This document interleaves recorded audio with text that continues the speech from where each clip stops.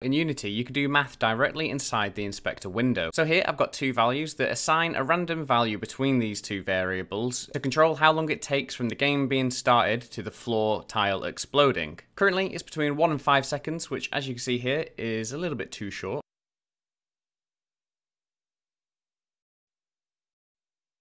So if I want to, for example, have it between 1 second and 13 minutes, what I can do is 60 seconds times by 13 minutes, press enter, and there we go, 780 seconds. And that's how